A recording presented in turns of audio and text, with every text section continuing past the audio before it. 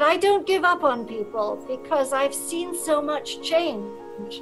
Thank you so much. Last words from you.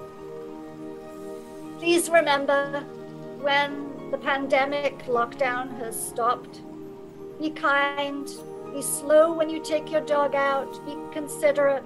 Your life shouldn't be rushed through. Savor it. Remember now that animals are creeping out of the woods and they're finding a place. They're even swimming in swimming pools. The monkeys in India are jumping into the closed hotel pools. The elk are coming in on the sandbars in Oregon. You know, the deer are coming out and lying on people's lawns. All over the world, these things are happening. It's a terrible indictment of us that when we have to be locked down for them to live.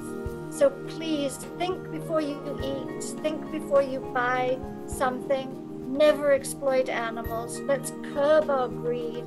Let's really buy less, drive less, fly less. It's not as hard as being locked down. We just need to have some self-discipline and use some personal responsibility. And be kind, be kind, be kind. Thank you.